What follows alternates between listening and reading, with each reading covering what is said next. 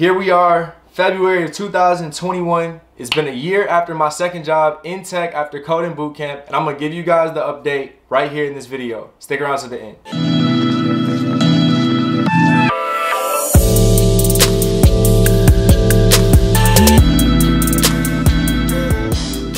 What's going on, guys? I'm Darian. This is Darian the Dev, and if you guys are into tech, entrepreneurship, coding, startups, anything like that, make sure you guys like, share, and subscribe. It really helps me stay motivated to put this content out for you guys. All right, so let's just go ahead and jump right into it. 1 year after my second job in tech, what has it been like? What has been going on? Well, the first thing is 9 out of 12 of these months I've been working remotely.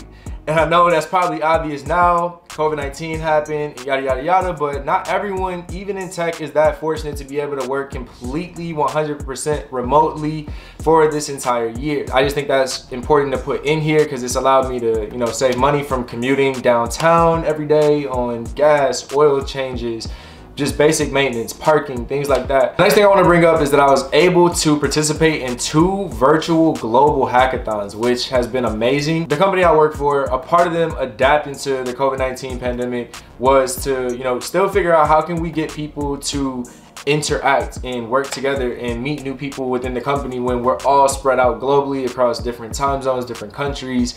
And one of the solutions that they came up with was doing a hackathon, company-wide hackathon where everybody gets involved, everyone from non-technical people who are in the research side of things, all the way up to obviously architects and developers and VPs and things like that. Everybody comes together in teams of people that you likely have never met before, all virtually, of course, and working together to hack together products over the course of a week to build for the company. It's a very unique learning experience for me personally, working with developers who are from Mexico or from Russia, and just their different approach to problem solving and how they approach architecture and just the things that they do, the ideas they come up with and how they work. I just think that it's really, really fascinating. I think it adds value to me as a person. And yeah, I just really thought that was a really cool experience. The next thing up is that I was able to get my Azure AZ900 fundamental certification, and my job actually paid for it, which was incredible. My job specifically works in Azure a lot. Pretty much everything we do is in Microsoft Azure. So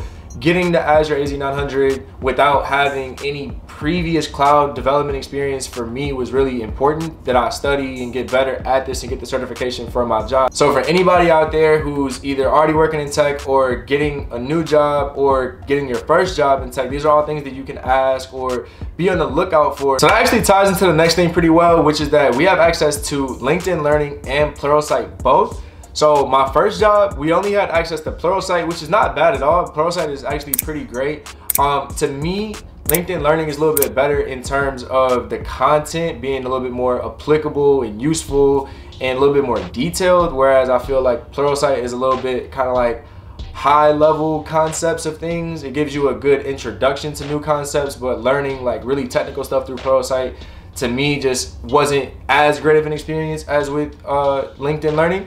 But either way, it doesn't matter. They're both great e-learning platforms. They have great courses, great content, and they cost money. So if your company or job is providing you access to that, then that shows again that they reinvest in their employees growing. They believe in career progression. They believe that you should be upskilling, and it's up to you as an employee to take advantage of those opportunities. So I definitely try to take Pluralsight courses and LinkedIn Learning courses all the time, which is super useful for me and the things that I want to do in my career and the things that I want to learn. So yeah, I just love having access to those things. So again, when you guys are interviewing for jobs or looking for companies, really see if they have a focus on providing these type of opportunities. They can also have something like Coursera or Udemy. It doesn't matter. It doesn't have to be LinkedIn Learning or Pluralsight, but as long as they pretty much reinvest in your continued education, your continued learning, I feel like that's a really big pro and something you should definitely look out for when you're looking for your job. We also have weekly lunch and learns, which I really like personally. Like I said, we're a global car data company, and because of that, there's just so many different products and tools that I don't even touch in this North American market. So it's cool that every week we come together for an hour virtually, of course, and have these virtual lunch and learns where you know, knowledge is shared from the company in general, whether it's best practices or exposure to other tools and apps and services the company provides that we don't really get to interact or work with all the time. And then there's really technical lunch and learns as well too, where we go over architecture and actual code, and even how our databases are structured, how to name certain things, like our naming conventions across the company, and just all the other best practices that we have. We have these open conversations, and we even talk about business strategy in these sometimes. So from week to week, it just really depends on what we're going to talk about. Again, whether this is up to you or not, if you would be interested in that type of thing, but for me, it is nice to get access to information as opposed to having to go dig for things. So I think it's great that they invest the time in sharing company knowledge versus kind of expecting or forcing you to go digging for all of it and just expecting you to go learn it all and know it when you haven't necessarily been in the industry maybe as long as some other people have. And the last thing I kind of already touched on, but it's just, I really appreciate the international collaboration. So I just want to say that that's another really big benefit that I've noticed over this year, is that every single day I work with product owners who are based in the UK, and I work with people who are based in Mexico and Italy and pretty much everywhere, between emails and Microsoft Teams and meetings, you know, hackathons, or just working on something in a sprint with another team and communicating with them.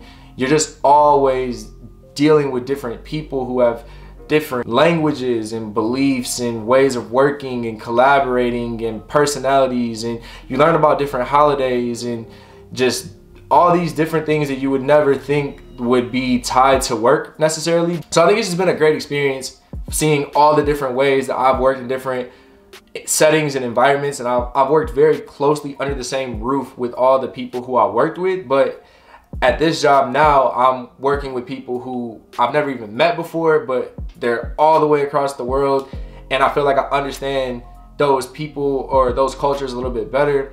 And I think that I'm a better coworker because of those people and those experiences of being able to work with them and collaborate with them and communicate with them. And so yeah, it's really dope. So yeah guys, this job is completely different than the company I worked for previously in terms of size and just culture and everything. So I just wanted to pretty much touch on those type of things. But if you guys want to know anything specifically or technically, I can make a video about that. So let me know down in the comment section down below if you guys want that. Make sure you like, share, and subscribe if you want that too. It really helps me stay motivated to put this content out for you guys.